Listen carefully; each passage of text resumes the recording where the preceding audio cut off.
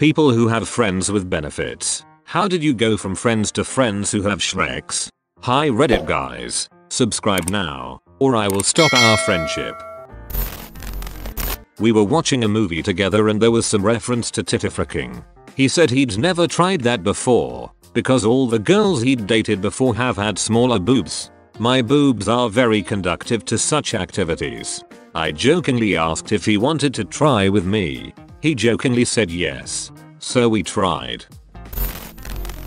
Started as friends, ended up becoming roommates. Both of us had been out of relationships for a while, so Shrexual tension got high with us living together. Slept together a few times and then she got a boyfriend, so we ended things. We're still great friends. Didn't ruin anything between us. It was just casual Shreks between consenting adults.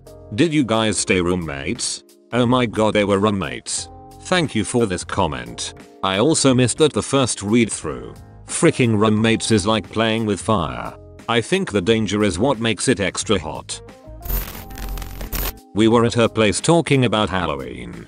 A very paraphrased version of the conversation. It's just an excuse for people to dress slutty and have Shreks me. Shreks is good. And then we had Shreks. Been there twice.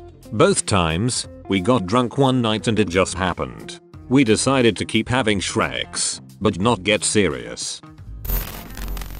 Grew boobs. Suddenly got a lot of good friends who wanted to hold me tight. Instructions unclear. Grew boobs. It's water weight. And now I just sit around and play with them and my peanuts. Close enough. Yeah, sure. Water weight. It's where the tears go when you hold them in.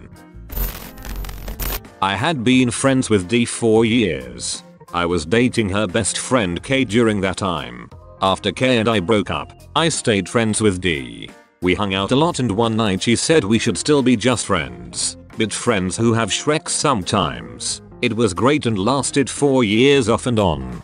We are still friends, but she's married now. Clicking on this thread was the wrong choice for my self-esteem, lol. TFW, people talk about doing Shreksy things at parties and you've neither been to a party before nor done Shreksy things. LOL, same boat man, I don't even know what being Shreksy means. That's just cause you're so used to it, you Shreksy hunk smiley face. Creating this post was the wrong choice. I need a girlfriend. It generally works the other way around. Generally there is a fling, but no personal connection, so you just stay with it when convenient. It rarely starts from pure friendship. Shrexual tension doesn't just come out of nowhere. This, plus alcohol. Yeah, I sorta feel like the top answer should have been I drink too much and associate with other people who do the same. Source. Presently at the bar. I was random friends with C. We had met through a mutual connection. One night after we had been texting for weeks and being friendly, I jokingly told her I could show her how to make carbonara.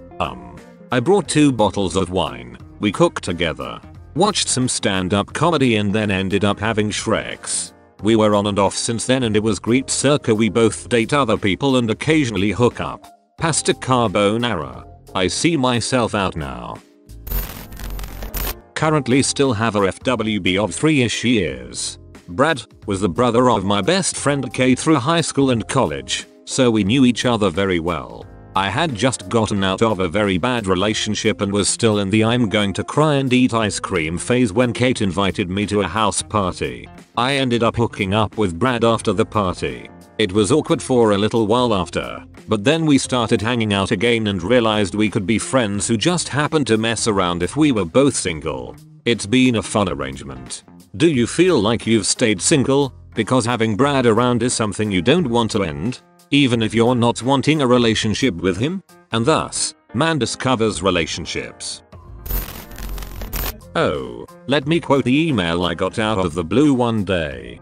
If it wasn't apparent, I'm very attracted to you, and I think we could have really hot Shreks. I don't know if you're interested in adding the benefits package to the standard issue friends arrangement, but if so, we should talk about it. We talked about it. Then we started having Shreks. D. Row. Email. sliding into them yahoos. They don't call it Hotmail for nothing. From yahoos to woo-yoos. We weren't really close, more like we had a mutual friend and added each other as a result. I'd known for years he'd wanted to frick me. He was very upfront about it, but respected my boundaries, but I didn't do anything about it. Few years later, I'm out of a relationship, but I miss Shreks. He's randomly in town. I send him a message. We meet up the next day, and the dong is fricking amazing. Fricked off and on for a couple of years. Only regret is not getting that dong sooner. Seriously, he fricks so well it's like he went to school for it. Here is your degree in donging. Go out there and make some girl think you went to school for this dong. He studied hard for this moment. Long and hard. I told him he smelled Shreksy, a mix of aftershave, whiskey, and cigarettes, and then he kissed me. Then we had Shreks and have been having it on and off ever since. No romantic interest in him whatsoever. Shreksy smelting. Huh. My smithing level is 99 in RuneScape and 100 in Skyrim, so maybe we could hang out sometime too. God damn it. Here comes another we're leaking post. It used to be easily cured with penicillin, but not so much anymore. She played D&D with me. One day I showed her my apartment and she showed me her boobs. Kinda just went from there. Has boobs and plays D&D? Sounds like you need to marry her. I did. We started as FWBs, but after a while feelings happened. I invited him to my room to play with the samurai swords he'd given me. Then pretty much just asked if he wanted to stay the night. He told me later that he just expected to make out. Instead it turned full-blown Caligula. We had crazy animal Shreks for almost a year. It ended because neither of us knew how to just keep it at Shrek's friends, dates, presents, spending the holidays together, etc. But he also didn't want to be in a relationship. So that was fun. It turned full-blown Caligula. I too enjoy attending lewd Shrek's parties with children, torturing political dissidents, and being a terrible emperor of Rome. I had a friend a couple years back. We were both in college and kept in touch despite being a state apart. We talked weekly. Well, over spring break while we were both home he mentioned he recently lost his virginity and was told he was bad at it. I jokingly said, well then we should practice make you better. After talking about it and said we would just be friends with benefits. We practiced all summer and come fall when he went back to school that was the end of it. We don't talk about it anymore, but I will say his girlfriend thinks he's great in bed and I'd like to think that was because of mewing king face.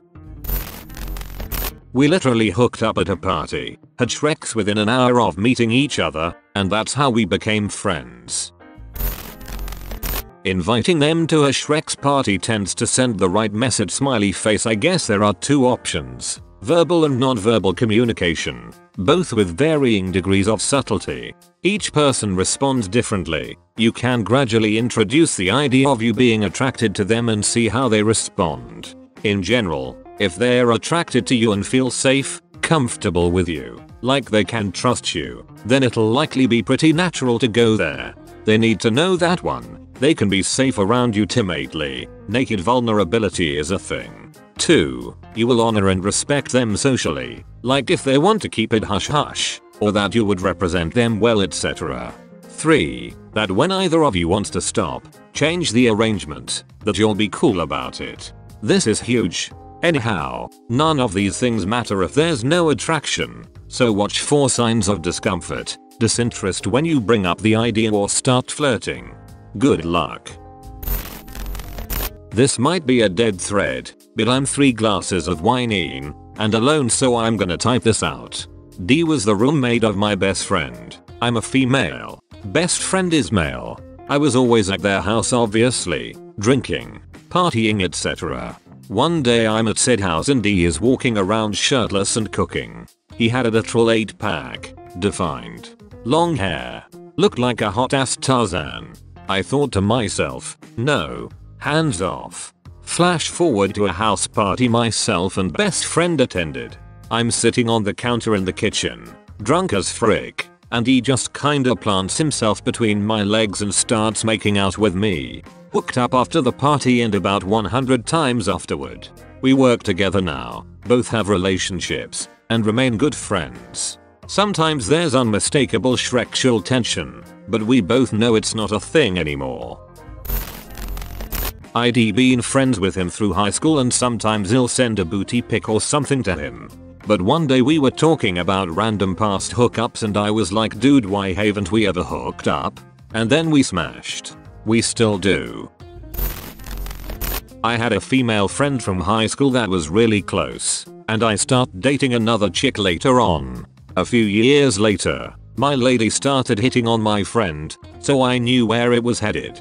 It turned into a threesome one night, which was fun and all, but I left an impression that after me and the lady split up, my friend sent me a text offering condolences and asked if I wanted company. So I go her place to try and drown my sorrows. Well, we get tipsy, and she started coming onto me. It got crazy. We wake up the next morning, and things go as normal. Never had a detrimental effect on our friendship, and if anything, it helped her trust people again. So win, win. Okay Reddit guys, subscribe now, or I will stop our friendship.